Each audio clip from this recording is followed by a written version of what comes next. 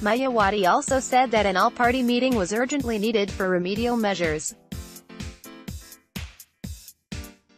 File, Lucknow, joining the row over publication of the final draft of the National Register of Citizens (NRC) in Assam. BSP President Mayawati today condemned the exclusion of over 40 lakh people from it and demanded an immediate all-party meeting to explore the remedial measures, by depriving 40 lakh people, belonging to the religious and linguistic minorities living there for years, of their citizenship. The BJP governments both at the center and Assam have achieved the target of their narrow and divisive politics, she said in a press release in Lucknow, cautioning that it would be very difficult to contain the frenzy emanating from this development. The BSP president said an all-party meeting was urgently needed to hammer out the necessary remedial measures.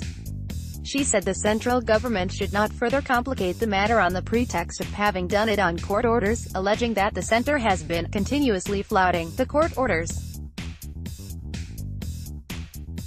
Advertisement: the country is witness to how the center has been continuously flouting the courts, she said.